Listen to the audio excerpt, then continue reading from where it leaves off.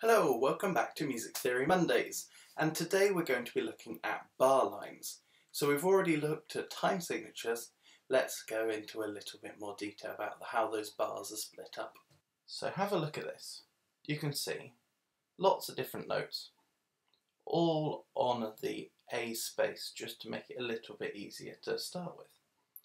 You can see at the beginning we're in the treble clef stave, and we're in 4/4 times. That means 4 crotchet beats in each bar. So at the moment we've got no beats at all, so we need to add some bar lines, and bar lines are used to split up the sections of, in this case, 4 beats. So I've made this one quite easy. So look at the notes. You've got 4 crotchets, so that's where our first bar line would go, because that adds up to 4 beats. Next, we've got 2 minims. They're worth 2 beats each, so in total that's 4, so we put a bar line after those. Then we've got a semi-brief. Well, that's 4 beats by itself, so a bar line follows that. And then finally, we've got a crotchet, a minim, and 2 quavers. 1 beat, 2 beats, and half a beat, and half a beat. Adds up to 4 beats again. So that concludes our bar lines for that section. Let's have a look at a slightly more complicated piece.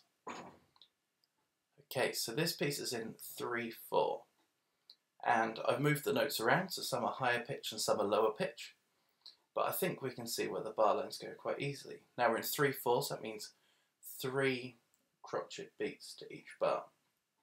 So let's see. Nice and easy to start with.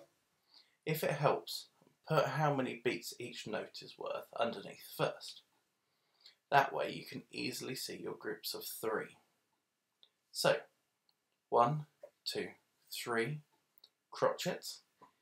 So our first bar line goes there. Then we've got a minim worth 2 and a crotchet worth 1, adds up to 3. So our next bar line. And then finally 4 quavers and a crotchet, that adds up to 3. So that's our final section done. When working with a different number on the bottom, for example 8, it's a bit more tricky, and we'll look at that at a different time. But for now, we'll just look at 4/4 and 3/4. So below is a link to a worksheet for you to have a go for yourself at putting some bar lines in.